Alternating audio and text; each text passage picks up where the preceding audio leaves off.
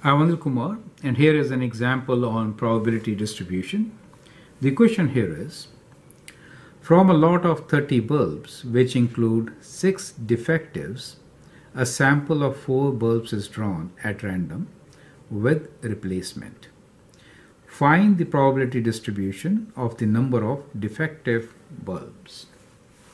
Now, in this particular case, we have 6 defectives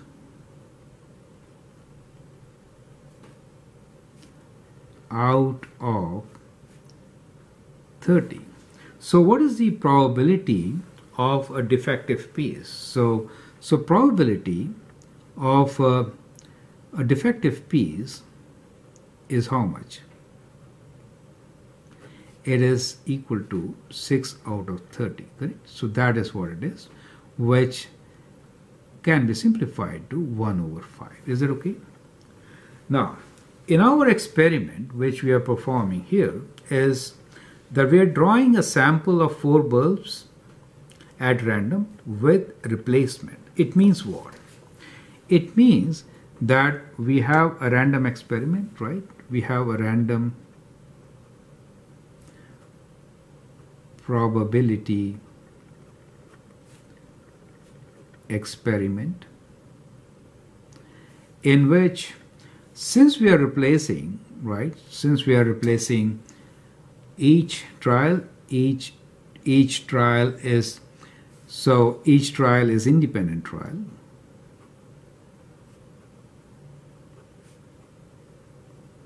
Correct. We have a limited number of trials. We have fixed number of trials, and the probability of defects. So probability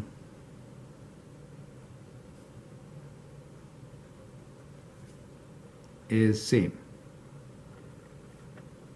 in each trial, right? So how much is that? Let me write down these values. So we have a random experiment, independent trials, fixed number of trials is n. So let me write down these parameters here. So we have n, the fixed number of trials, which are 4. Since 4 bulbs are drawn at random with replacement, right? 1. Second, what is lowercase p, small p's? Lowercase p is the probability of a defective piece, which is 1 over 5. So what will be q? Q will be 1 minus p, right? So 1 over 5 are defective, so 4 out of 5 will not be defective. That becomes q. So that is the success and failure probabilities, right? So now let me define random variable x. We say x is number of successes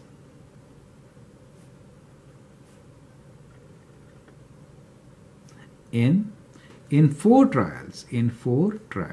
Is that okay? So n is number of successes in 4 trials. So when I say n is number of successes in 4 trials, it means what? It means that I'm looking for an event. Success, don't always take success as a positive thing, right? This is very important here. In our case, what is success? For us, success, the event, I should say, success is drawing a defective piece. So success is defective piece. In this case, defective bulb. Do you understand? So if we draw a defective bulb, then we say it is success, right? So obviously, failure is not defective. A good piece, right? So that is failure. So clearly, 6 are defective out of 30. That means for success in our case are the defective pieces. So the probability is 1 out of 5. And this probability 1 over 5 is same for each trial, for all the 4 trials. Do you understand? So that is what we're trying to say here. Okay. Now, the question is to find the probability distribution. Now all this criteria leads to what? So we have 4 Bernoulli's trials because we have independent repeatable trials, 4 in number, fixed independent repeatable trials, right? So they are not unlimited, they are limited. And probability remains same for success in each. In each means in each trial. Is it okay? That is what it is. Now, when we're talking about 4 bulbs, what could be the values of X, number of successes? Let's write that down. So that means X could be 0, 1, 2, 3 or 4, right? So these are 5 values which X can take. Correct? Now, we have to find probability of each. So let's write down. Probability for X equals to 0 will be how much? Since there are 4 trials, so this is a case of a binomial distribution. We can write this as binomial distribution, where the number of trials are 4 and the probability of each success in every trial is 1 over 5. Is that okay? So now we can calculate the values for 0 number of defects. When 4 pieces are drawn for the bulbs, it will be 4C0, P to the power of 0, Q to the power of 4. So all 4 good pieces. You get an idea, right? All 4 good pieces. So let's calculate this.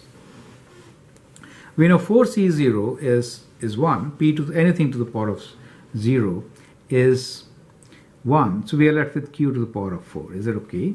So we write this as 1 times 1 times, you want to write, you can write this, 4 over 5 to the power of 4. Is it okay? So this is what it is. So let me write within brackets 4 divided by 5 exponent 4.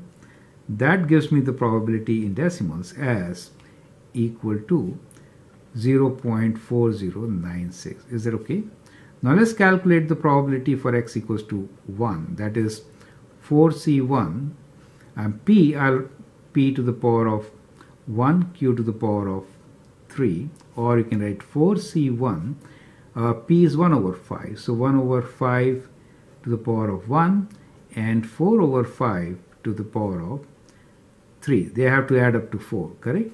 So let's start putting these values. 4C1 times, we have 1 over 5. So let me write within brackets 1 divided by 5. There was no harm in converting them to decimal. It was easier for me then. Within brackets 4 divided by 5, and that is to the power of 3. So it's Q. And that gives me value in decimals as equal to 0.4096, right? So this is also 4096, okay? Now, let me find the value of P X equals to 2. So that will be 4C2 and P to the square Q square, correct? So it is 4C2, P is 1 over 5 square and Q is 4 over 5 square. Is it okay? So it is 4C2 within times within bracket 1 divided by 5 square times 4 divided by 5 square equals to, in decimals, 0.1536. Now we'll find probability for X equals to 3, which is 4C3 PQ, this lowercase, okay, Q, which is 4C3, P is 1 over 5, Q, 4 over 5. So that gives you 4C3, let's say equals to, times, within brackets, 1 divided by 5 cube times 4 divided by 5, and that is equals to, in decimals, 0.0256, right? And then lastly, the probability for X equals to 4 will be 4C4, P to the power of 4, right? Q to the power of 0. Is it okay? So which is, So that is 1. So p to the power of 4. That is to say 1 divided by 5 to the power of 4. And that is equals to, in decimals, 1.6 into 10 to the power of minus 3, right? So 0.0016. So it goes, 0.0016. Is that okay? So that is the probability for this. Now, based on these calculations, you should check these calculations. They might be wrong, but this is what we got here, right? So based on this calculation, it says find the probability distribution. Now, what is probability distribution? Is writing probabilities for each one of these, right? So let me just make a chart here, right? So we'll do based on this. So we have x values as, values could be 0, 1, 2, 3, or 4, correct? So these are the x values for the given question, and their probabilities, the little x's, are for 0 it is 0.4096. For again we got 0.4096, and for 2 we got 0.1536. For 3 we got 0.0256, and for 4 we got 0.0016, right? Now my calculations could be wrong, but anyway, you can check these calculations, correct? You could check these calculations. But anyway, you understand the process. The process is, we know that there are 4 number of trials. Probability of success, in our case, success means finding a defective piece. Now, finding a defective piece in each trial is 1 out of 5. So failure of having a good piece is a failure in this case, is 4 over 5. Is that okay? So what we find here is the probability for the defective piece is a success, and in our case that is 1 over 5. So once you do that, you get this kind of a probability distribution. You can always plot it on a graph, right? So let's do it here. So let's say this is the graph for us. So let me just push it a bit here. And in case these are the x values. These are the x values. Those are the probabilities for each x. So write probabilities for each x. Is it okay? Along the y. So for 0, we have 0.4096. Let's say this is the number 0.4, right? So this is 0.4 for us, right? And then for 1, again it is the same value for us, for 1. For 2, it is 0.1, so 1/4 kind of, right? So let's say this one is 1 for 2. For 3, it is much lower, so it is, let's say, this much. And for 4, it is 0.00, very, very small, is for 4. So that is the probability distribution. Do you see that? That is the discrete probability distribution for our example. I'm Anil Kumar, and I hope that helps you to understand the concept. Thank you, and all the best.